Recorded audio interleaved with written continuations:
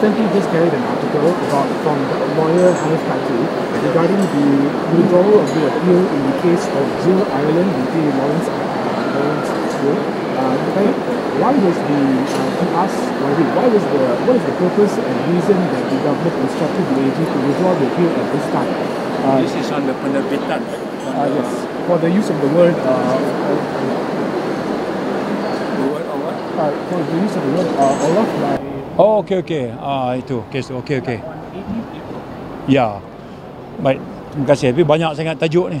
Lebih baik saya kena simpan besok kot. You know?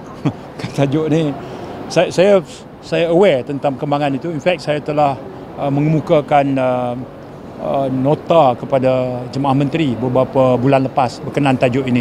Kalau boleh, allow me to look back and then I can finish the media with the fact. Okay, so that I can be, I have to be very sure that I have to be guided by the facts of the case. See, isunya adalah berkenaan dengan keputusan mahkamah. Ini soal penggunaan kalimah Allah yang telah sampai kepada mahkamah yang lebih atas, saya faham. So saya pilih untuk tidak hari ini, saya akan finish dalam sidang media terdekat dan minggu ini juga.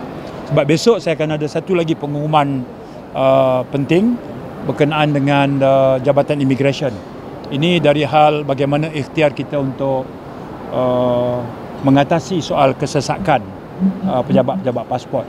Besok kita ada majlis apa Jabatan Immigration? Anugerah Cemerlang.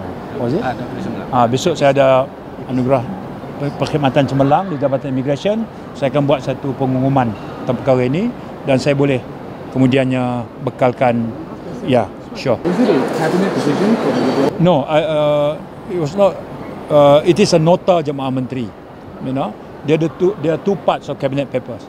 Number one, if you need the decision by the cabinet, you need to put up a memo Jemaah Menteri. You know, or else you can put up a nota. Nota means you just need to inform the cabinet what are the decision made by the KDN. So in this case, if I'm not mistaken, it is a recommendation by the, it is a position taken by the KDN, and I need to inform the cabinet, which I did a few months ago.